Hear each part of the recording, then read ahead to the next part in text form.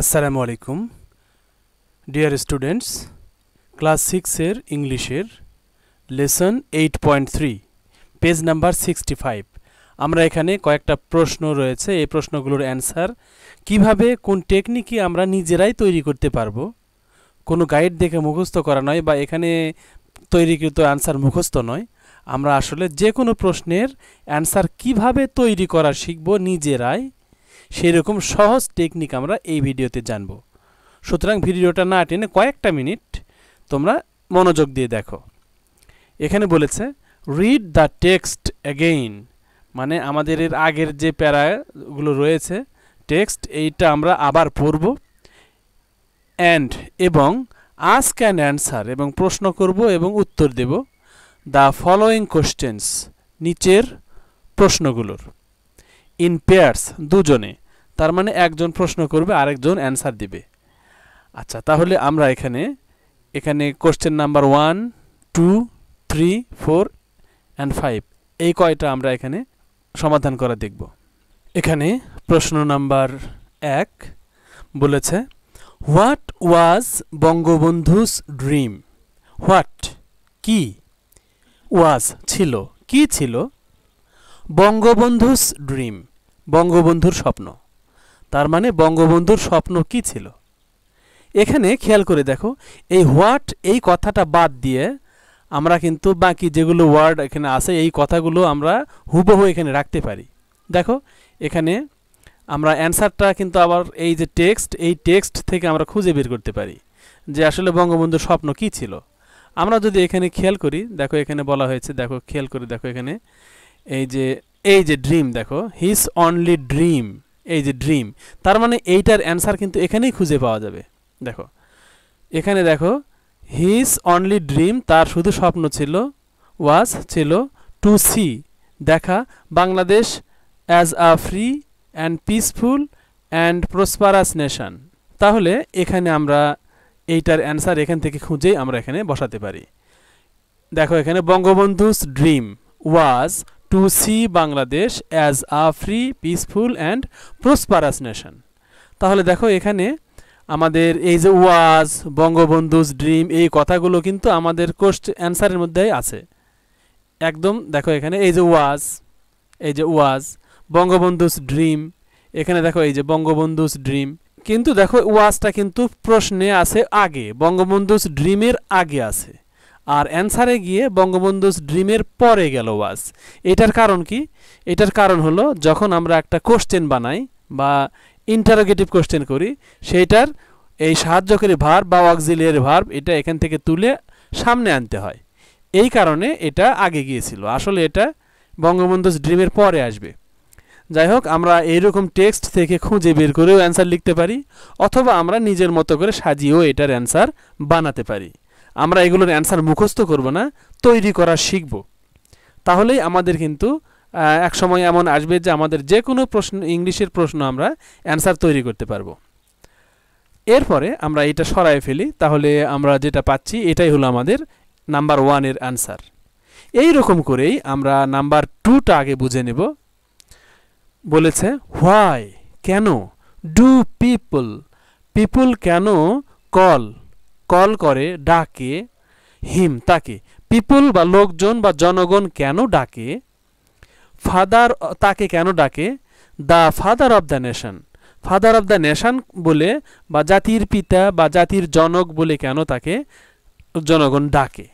তাহলে এইটার অ্যানসার কিন্তু আমরা হোয়াই দিয়ে যেহেতু কোশ্চেন আছে এটার অ্যানসার আমরা দিব বিকজ দিয়ে তাহলে আমরা একটা জিনিস আবারও শিখলাম যে প্রশ্নে যদি হোয়াই থাকে অ্যানসারে সেটার অ্যানসার আমরা কি করি বিকজ দিয়ে আমরা সেটার অ্যানসার তৈরি করি তাহলে আমরা এই যে সাহায্যকারী ভার্ব ডু এটা কিন্তু এখান থেকে উঠে যাবে এখানে আর থাকবে না কারণ সাহায্যকারী ভার্বটা কোশ্চেনের কারণে এখানে আনা হয়েছে এখন আমরা হোয়াইটা বাদ দিব দিয়ে আমরা people call him the father of the nation এইভাবে আমরা কোশ্চেন তৈরি করতে পারি স্টার্ট করতে পারি তারপরে আমরা আবার টেক্সট দেখে সেখানে কি বলেছে সেইটা আমরা লিখে দিতে পারি তাহলে আমরা নাম্বার 2 এর অ্যানসার যদি এইভাবে লিখি দেখো এখানে people call him the father of the nation এই পর্যন্ত আমরা লিখলাম লিখে আমরা কি করলাম বিকজ দিয়ে আরেকটা সেন্টেন্স লিখলাম, কারণ এখানে কোশ্চেনে হোয়াই আছে, আমাদের অ্যান্সারে বিকজ থাকতে হবে। বিকজ কারণ হি ইজ তিনি হন টপ মোস্ট লিডার মানে শীর্ষ নেতা, সেরা নেতা, একদম উপরের নেতা অফ আওয়ার কান্ট্রি আমাদের দেশের। কারণ তিনি আমাদের দেশের একজন টপ মোস্ট নেতা, টপ মোস্ট লিডার বা অন্যতম বা শীর্ষ নেতা। এইটার আমরা কারণ দেখিয়ে এই অ্যান্সারটা আমরা তৈরি করতে পারি। এরপরে number 3, how do you know, how কিভাবে, ডু ইউ নো তুমি জানতে পারলে, হি ওয়াজ কারেজিয়াস তুমি কিভাবে জানতে পারলে যে তিনি সাহসী ছিলেন, শেখ মুজিব সাহসী ছিলেন, এই কথা তুমি কিভাবে জানতে পারলে? আমরা এটার অ্যান্সার এইভাবে সাজাতে পারি, হি ওয়াজ কারেজিয়াস। কোথায় থেকে নিলাম? কোশ্চেন থেকেই নিলাম। দেখো, হি ওয়াজ কারেজিয়াস, এটা আমরা কোশ্চেন থেকেই হুবহু নিলাম, নিয়ে ফুল স্টপ দিলাম, কোশ্চেন মার্ক দিলাম না, কারণ আমরা অ্যান্সার লিখছি, এখানে আমরা ফুল স্টপ দিলাম। তারপরে এই যে বিকজ, এটা আমরা আনলাম এখানে, কারণ হি ডেয়ার তিনি সাহস করতেন, টু এক্সপ্রেস প্রকাশ করতে, এক্সপ্রেস করতে, দ্য ট্রুথ সত্যকে প্রকাশ করার তার সাহস ছিল। হি উড প্রোটেস্ট তিনি প্রোটেস্ট করতেন, বিরোধিতা করতেন, প্রতিবাদ করতেন। তাহলে তিনি প্রোটেস্ট করতেন, বিরোধিতা করতেন, প্রতিবাদ করতেন কিসের বিরুদ্ধে? এগেইনস্ট দ্য অপ্রেশন, অপ্রেশনের বিরুদ্ধে, এগেইনস্ট বিরুদ্ধে, দ্য অপ্রেশন নির্যাতন, তার মানে তিনি নির্যাতনের বিরুদ্ধে তিনি রুখে দাঁড়াতেন। প্রোটেস্ট মানে আরেকটা বাংলা বলা চলে রুখে দাঁড়ানো। তাহলে আমরা জানলাম যে, আমরা দেখেছি যে তিনি অন্যায়ের বিরুদ্ধে, অত্যাচারের বিরুদ্ধে তিনি কি করতেন? সংগ্রাম করতেন, প্রোটেস্ট করতেন। এই কারণে আমরা জানতে পারলাম হি ওয়াজ কারেজিয়াস, তিনি ছিলেন সাহসী। এরপরে number 4, what was his favourite sport? What কি, ওয়াজ ছিল, কি ছিল? হিজ ফেভারিট স্পোর্ট তার প্রিয় খেলা, তার প্রিয় খেলা কি ছিল? আমরা কিন্তু তার এই প্যারাগ্রাফে আমরা পড়েছি যে তার কয়েকটি প্রিয় খেলা ছিল, তার মধ্যে ফুটবল বেশি। সুতরাং আমরা এই হোয়াটের জায়গায় ফুটবল লিখে দিলেই অ্যান্সার কমপ্লিট। তাহলে আমরা এইভাবে লিখতে পারি, football was his favourite sport. Question মার্কের বদলে আমরা অবশ্যই ফুল স্টপ দেব, আর এই হোয়াটের জায়গায় শুধু ফুটবল দেব। বাস, আমাদের মানে 4 নাম্বারের অ্যান্সার হয়ে গেল।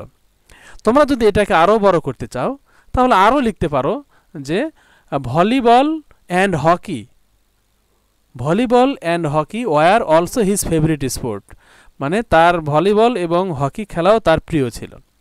অথবা দেখো, আমরা এই কোশ্চেনটাকে অন্যভাবে সাজাই, এখানে আমরা যেভাবে সাজিয়েছি সেটাকে যদি আমরা অন্যভাবে সাজাই তাহলে আমরা এইরকম লিখতে পারি যে হিজ ফেভারিট স্পোর্ট ওয়াজ ফুটবল, অর্থাৎ এই ফুটবলটাকে আগে না দিয়ে আমরা এটাকে পরে আনতে পারি। তাহলে আমরা স্টার্ট করব হিজ ফেভারিট স্পোর্ট, তারপরে এই ওয়াজ দেব, তারপরে ফুটবল, এইভাবে আমরা সাজাতে পারি। সুতরাং তোমরা তোমাদের মনের মতো করে এটা আরও অন্যভাবেও সাজাতে পারো, সমস্যা নেই।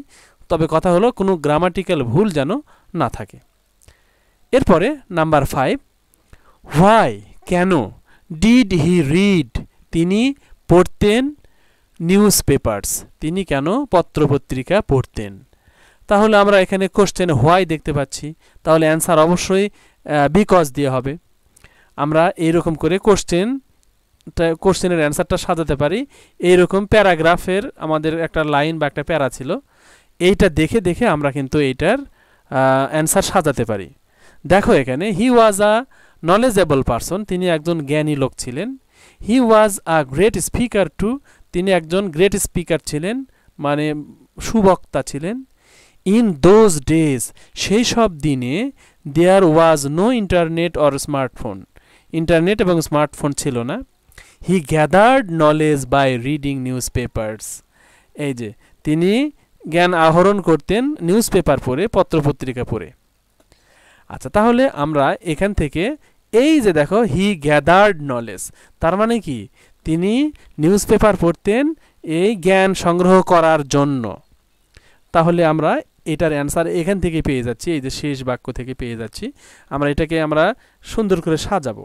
আমরা এরকম লিখতে পারি, হি রিড নিউজ পেপার্স। আমরা সরাসরি কোশ্চেন থেকেই এই কথাটা নিলাম, এই প্রথম বাক্যটা নিলাম, হি রিড নিউজ পেপার্স। তবে দেখো এই যে হি, এটা কিন্তু এখানে ছোট হাতের আছে, কারণ এটা কিন্তু বাক্যের শুরুতে নাই।